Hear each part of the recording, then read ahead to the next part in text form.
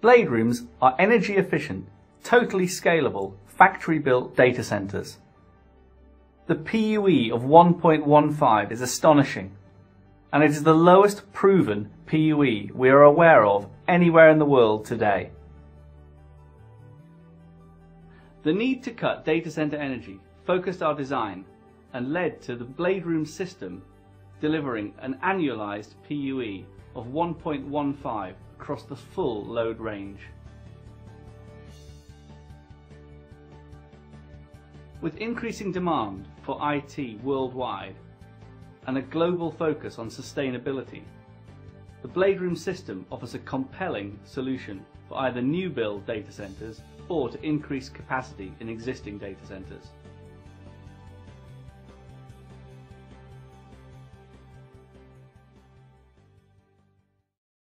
Our background is in the design and factory build of mission-critical facilities, serving both the healthcare and food service markets. Every hour, over 40 patients are being cared for and operated on in one of the 150 modular operating theatres that we've produced and delivered around the world. Our experience of providing facilities such as these around the world is vast. The common theme with these projects is the careful management and control of airflows. With over 30,000 commercial kitchens designed and installed around the world, including the world's largest kitchens for the Olympic Games, we've built up enormous expertise in knowing how to remove heat from these environments. In the healthcare business, we've perfected the close control of air movement and room pressure management to ensure above all else that the patient is always protected. Combining the removal of heat with careful airflow design led to the BladeRoom system. When designing the data center system, we weren't happy to look at the traditional cooling methods of having the IT servers being cooled inside the environment. It seemed like putting ovens inside a cold room. It's a very energy inefficient approach. We had some simple principles. We wanted to extract the maximum amount of heat from the IT. We wanted to use the mechanical cooling as little as possible, and we wanted to maximize the amount of free air that we could cool the servers with. Right, okay, so here we are. This is the mixing chamber for the inlet to the air optimizer. Here we have air coming in from outside. It's winter time. We're only taking a little bit. There's cold air coming in through here. You can feel that's very cold. I can. We're mixing it with warm air coming back from here to create the air at the right condition. As it goes down through the air optimizer, it'll be humidified to get us the right temperature and humidity into the supply air corridor to the IT equipment. So what happens in summer then? Well, in summertime, it'd be hot outside. That would be closed completely. We'd have 100% fresh air coming in from here, and it would typically be sort of very hot.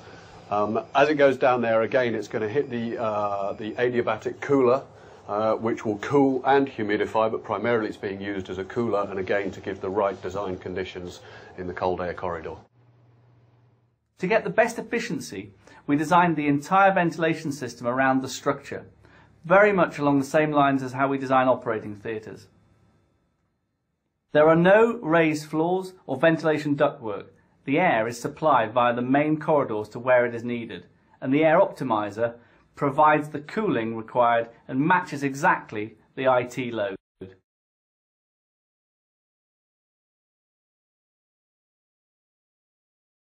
A BladeRoom located in the UK uses free cooling for more than 99% of the year. When developing the BladeRoom, we needed to prove the energy efficiency. To do this, we designed and built a standalone climate emulator.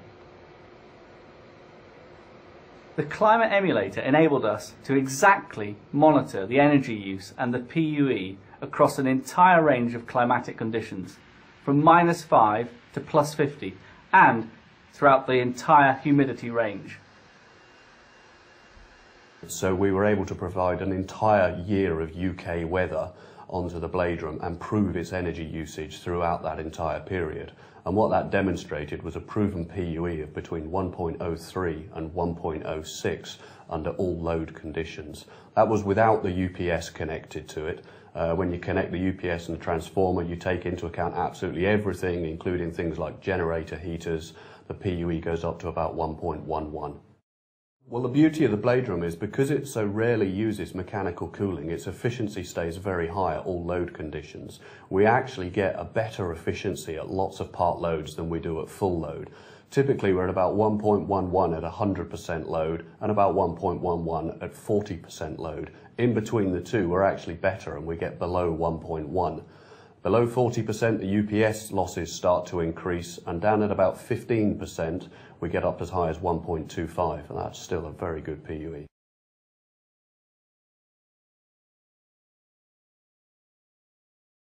Hello, I'm Rebecca Morris, and I've come here to the BladeRoom Centre to talk to Nick and Tom and find out all about what makes a BladeRoom.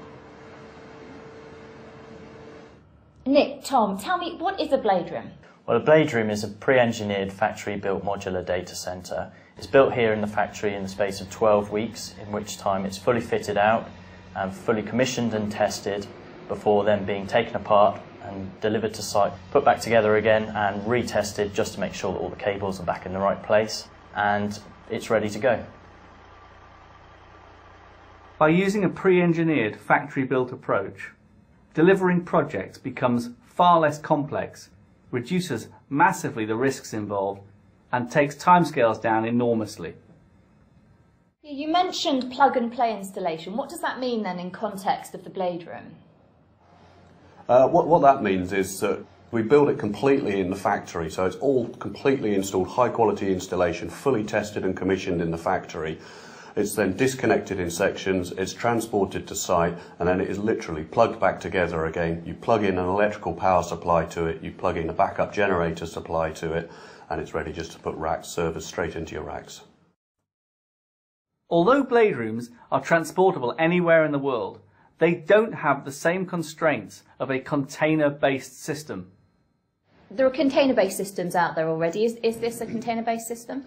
No, it's not. It has all the benefits of a container-based system in that it's fully modular, it's complete plug and play, it's transportable anywhere in the world. But this is a proper building, factory built, but built to normal building regs. It's got a 60-year structural design life, and it's no way like a container. These are real data centers with spatial environments, wide corridors, tall ceilings, and easy to access maintenance areas. There are no compromises. Due to the modular design, the BladeRoom system can make data centers of any size, both single and multi-story. Well, a BladeRoom data center can be any size you like, really. It starts as small as typically sort of a 30-rack solution, and that can be extended up 30 racks at a time to pretty much any size you like. The BladeRoom system is an efficient use of capital, allowing you to match capacity with growth. We can add on extra data center modules which come with 30 racks of IT equipment in each one. And that can be done live, or you can add on another air optimizer and increase the density or increase it to a tier 4 facility. Well, this is pretty impressive. It is. Well, we've got the entire site load in 10 cabinets here. So there's nearly 240 kilowatts at 24 kilowatts per rack operating here. As you can feel, the temperature here is nice and cool. It's exactly what the servers want, and the system's operating perfectly at those high densities.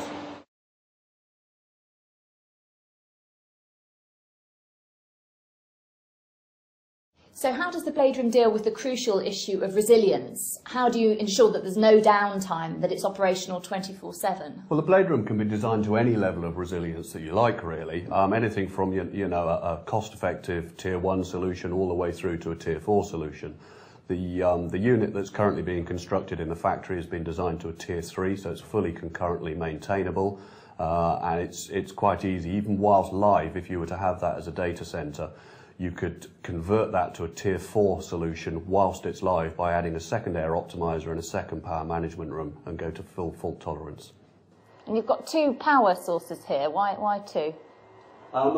It's a requirement from a resilience point of view. You mentioned this is a tier 3 data centre, which means we must have an A power supply and a B power supply to all of the equipment. So we'd have an A and a B UPS outside, and the A feed would be coming in here, the B feed would be coming in here to these two switchboards, and they're completely separate. These switchboards, then the outgoing feed here goes to this bus bar, which goes down and serves all of the IT equipment with an A supply, and then same on this panel here, this switch goes out through this bus bar and feeds all of the IT equipment on a B supply. Over here we have the DX cooling system, so this is the emergency backup mechanical cooling system. Do you use all of these to cool the IT system? Well, all 6 do operate together, but it's designed on an N+1 basis, so if one of them fails, 5 of them are quite capable of doing all of the cooling needs of the data centre. Okay, so we're now in the fan and the adiabatic cooling section of the air optimizer. This is the adiabatic cooling. It's on and calling for some cooling at the moment. You can see slightly different colours here. For example, if you feel here where it's dry, the air's quite warm. Yeah. Whereas this one is quite wet and doing cooling. You can feel how much cooler it is there. It is. And there are just different stages of cooling, and the damper up here just ensures that we get a tight control both on temperature and humidity. There are 12 fans here. They all operate together, but it's designed to do its design capacity with 10 fans running.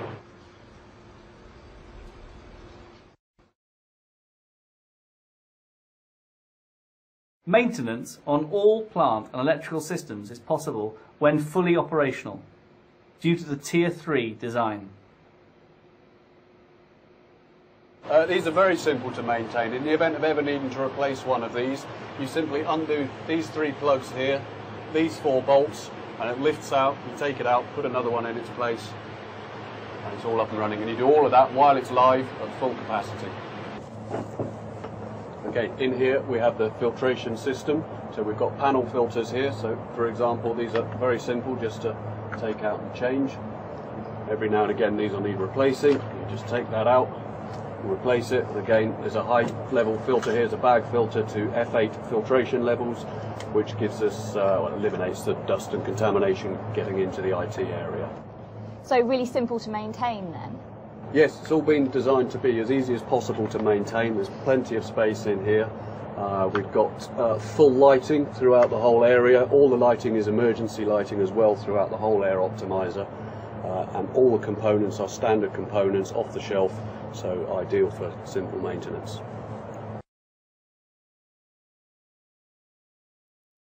The remote monitoring system allows you to see live information on how your data center is running from anywhere in the world. There are live video and audio feeds, letting you both see and hear exactly what's going on in your data center.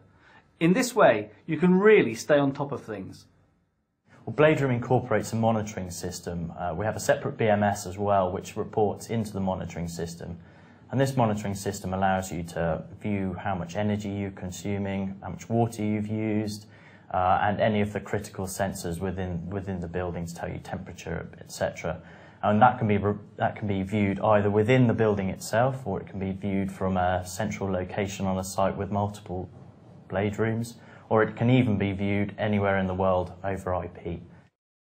BladeRoom is a fast, efficient, future-proof system and offers you a serious choice for your next data center project.